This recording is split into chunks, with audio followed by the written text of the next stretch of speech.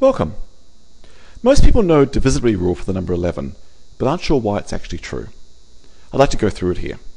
Just to get us going, let's go through what the rule is. Suppose I'd like to know whether the number, say, 23,815 is divisible by 11. Well, the claim is, add the digits, but in an alternating fashion. That is, place plus or minus signs between the digits and end up this way. So I'll go plus 2, minus 3, plus 8, minus 1, plus 5. Let's work out that sum. 2 minus 3 is negative 1, plus 8 is 7, minus 1 is 6, plus 5 is 11. And the claim is, if the answer here is a multiple of 11, which it is, that means the original number was also a multiple of 11. Let's do another one. Suppose I want to do something like 1, 3, 3, 3, 6, 6, 2. Let's do the alternating sum. Plus 1, minus 3, plus, minus, plus, minus, plus. Let's look at that. 1 minus 3 is negative 2, plus 3 minus 3 I'm not going to worry about, plus 6 minus 6 I'm not going to worry about. So it's negative 2 at the beginning, plus 2 makes 0. That's a multiple of 11, so the claim is the original number is a multiple of 11. In fact, there's something interesting here. If you believe this rule, then we actually now know, oops, where did that come from? That every palindromic number with an even number of terms is going to have to be a multiple of 11. For example, 4, 2, 3, 3, 2, 4. I claim if this rule is true, that must be multiple 11. Plus 4 minus 2, plus 3 minus 3, plus 2 minus 4. What's plus 4 and minus 4? It's minus 2 and plus 2. It's plus 3 minus 3. That's going to give an alternating sum of 0, which is always going to be a multiple of 11. Which is a multiple of 11, so it means the original is always a multiple of 11, at least for an even number of terms in a palindrome. Alright, why is this rule true? Well, it's all based on the fact that we like to work an arithmetic system that's based on powers of 10. So let's look at the various powers of 10 and see how they behave upon division by 11. So here's 1, 10, 100, 1,000, 10,000, and so forth. And let's look at their remainders upon division by 11. Well, dividing by 11, 1 doesn't do much. 0 is the closest multiple of 11, and this is 1 more than that, so it leaves a remainder of 1. 10, upon division by 11, doesn't do much either. It leaves a remainder of 10. But I'm actually going to be sneaky. 10 happens to be 1 below a multiple of 11. So if you like, I could think of a remainder as 10 as the same as a remainder of negative 1, with 1 below a multiple of 11. Kind of funky. 100. 100 happens to be 1 more than 99, and 99 is a multiple of 11. So this leaves a remainder of 1 upon division by 11. 1,000. Now it's getting hard. It turns out 999 is not a multiple of 11, so this doesn't leave a remainder of 1. And I'm not quite sure how to think about it. Or actually, I've got a trick. Look at this number 10. We said 10 leaves a remainder of negative 1. 100 is actually 10 times 10. So upon division by 11, this is the same as a remainder of negative 1, that's 10, times negative 1, which indeed is positive 1. 1,000 is actually 10 times 10 times 10, 10 cubed. So that leaves the same remainder upon division by 11 as negative 1 cubed, which is negative 1. There we go. 10,000, that's 10 to the 4th. That's going to leave the same remainder as negative 1 to the 4th, positive 1, and so on. 100,000, 10 to the 5th, leaves the same remainder as negative 1 to the 5th, negative 1. So it looks like the powers of 10 leave remainders of 1, negative 1, 1, negative 1, 1, negative 1, and so on in an alternating fashion. Curious. Alright, so let's take a number like 8,426.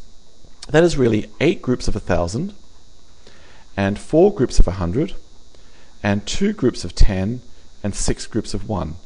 Upon division by 11, 1,000 leaves the same thing as negative 1, and 100 leaves the same remainder as 1, and 10 leaves the same remainder as negative 1, and 1 leaves the same remainder as 1. So this really leaves the same remainder upon division by 11 as 8 groups of negative 1, negative 8, and 4 groups of 1, positive 4, and 2 groups of negative 1, negative 2, and 6 groups of positive 1, 6. 6, there we go. That is, it leaves the same remainder as 8 minus 4, that's negative 4, minus 2 plus 6, which is 0. Therefore, 8426 must have been a multiple of 11. Let me do another one. One that's not quite as nice. Let's do 894. Upon division by 11, this is 8 groups of 100. That's 8 groups of 100. What is that? It's positive 1. That's positive 8, 8 groups of 1, plus 9 groups of 10, 9 groups of negative 1, plus plus 4 groups of 1 plus 4. This leaves the same remainder as 8 minus 1 plus 4, that is the same remainder as 3. Now, that means it's not a multiple of 11, but actually this shows me the rule tells me more. I did not get 0 here, or a multiple of 11, but I do know upon division by 11, this number leaves a remainder of 3. So the divisibility rule actually tells me something interesting. Now, there's one little danger here that most people don't think of. Go back to this first example, 8, 4, 2, 6. Notice how when I presented the work, I had to go negative 8 plus 4 minus 2 plus 6, because the units had to be plus 1s. The tens have to be negative 1s. Most people don't do that.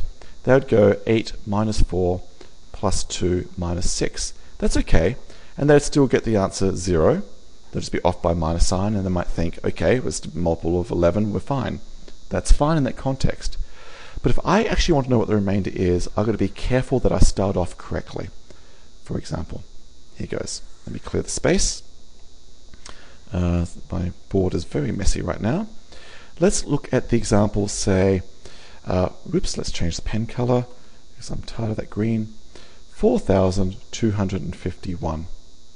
Most people would go plus 4 minus 2 plus 5 minus 1. That's fine, and say this is equivalent to 4 minus 2 is 2 plus 3 is 7 minus 1, 6.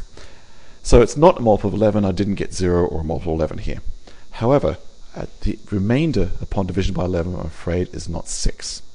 If I was to think of this carefully, this is 4 groups of 1,000 plus 2 groups of 100 plus 5 groups of 10 plus 1 group of 1. This should be negative 1, this should be plus 1, this should be negative 1, this should be plus 1. So actually it's the same remainder as negative 4 plus 2 minus 5 plus 1, which I'm afraid is actually now negative 6. So upon division by 11, this number actually leaves a remainder of negative 6. That's the same thing as saying as a remainder of 5. So if you want to get into this fussiness, you need to make sure that when you put in the alternating signs, your final digit ends with a plus sign here. If you're only interested in a yes-no question, is it a multiple of 11 or not, you need not worry about that fussiness. There we are. That's multiples of 11 for you. I have another video of other divisibility rules. You can do some good crazy things, but I just focused on 11 here. Thanks.